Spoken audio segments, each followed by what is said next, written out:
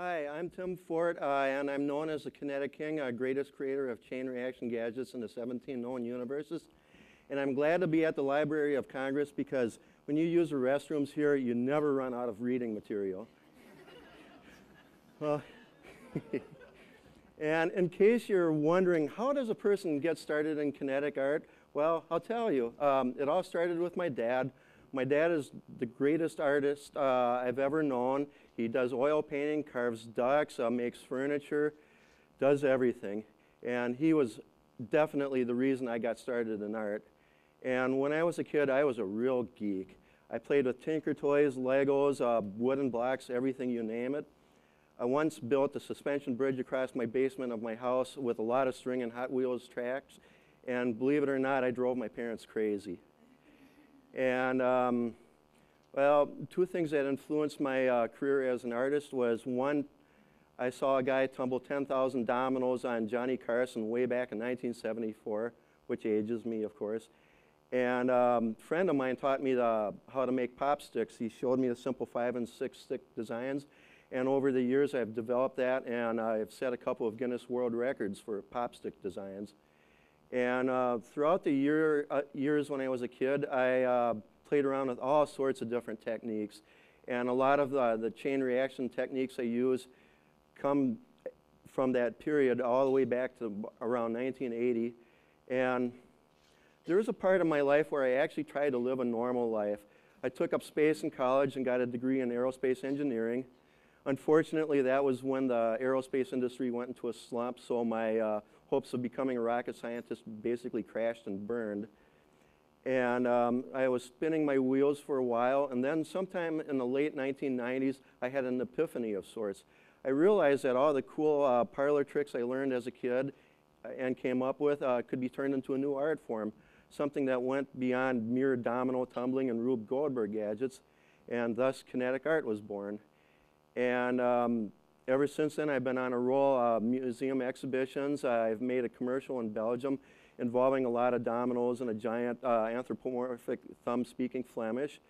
I was at the Corcoran Gallery a few years ago here in Washington, D.C., and my biggest break was with America's Got Talent.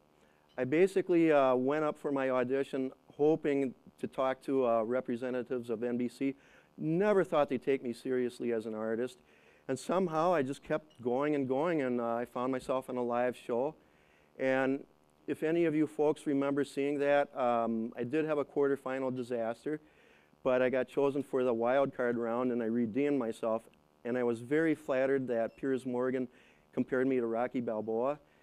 And went all the way up to the semi-final round, and I really couldn't believe that I went as far as I did. And just recently, I worked on a music video called Tuna Melt for Canadian scratch artist A-Track, and that video is going viral. And the latest feather in my cap is being invited here to a TED Talk. And if I could get the video started, I'm going to show you phonetic kinetics. This is kind of a sampler of all my techniques. And in the beginning, of course, is domino tumbling, which was something I've been doing since I was 9 years old. And that's supposed to be me as a nerd with a divine spark. And a little herringbone chain here, and face of yours truly, and then a little wacky rack. And then got some pop-up signs coming up here in just a minute. And coming up is reverse dominoes, because I can't do things forward all the time, and an attempt at a flip book, a device that didn't really work. And some more reverse dominoes, followed by a string-a-ling chain. And this is one technique that goes back to the early 1980s. And a little wax paper here from one of my temporary jobs, and back to herringbone chain.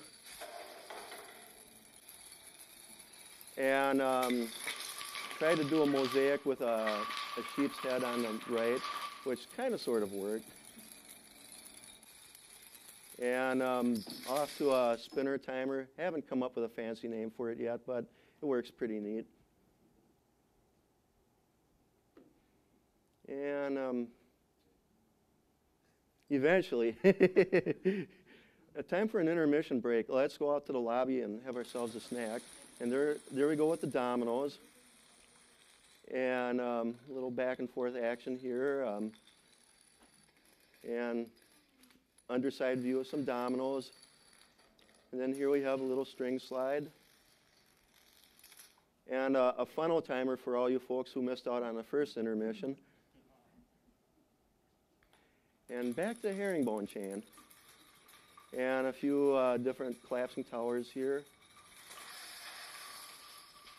You know, it's great to let gravity do all the work. You know, makes life easy for me. And just a really big tower, and you can see that it takes up much of my studio space. I live in an artist commune in St. Paul. And trip hammer, which is kind of like a herringbone chain. And a couple of weird props. And collapsing mosaic, spelling out my website. And have some rolling ball action here. And then off to a pop stick device. This is the ortho weave, and this is my most popular device. Roar, a monster face here. And diamond weave, I have several different weaves, and when you elevate the pop sticks, they go extremely fast, like about 120 feet per second, so I had to slow things down a bit.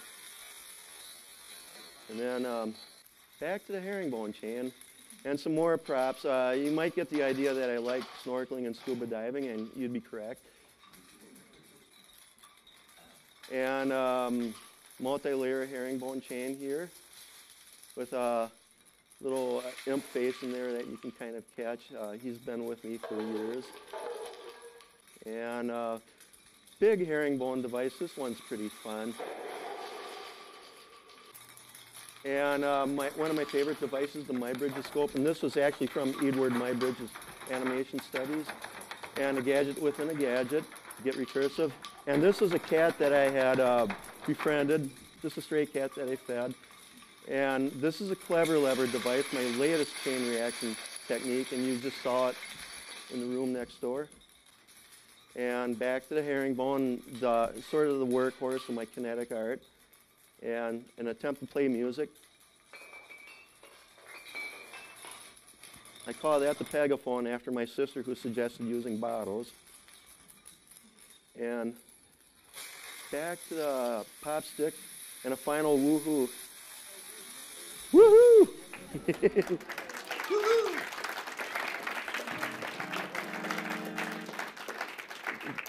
Thank you very much, folks, for bearing with me. And next up is Lee, who is going to slay some trolls.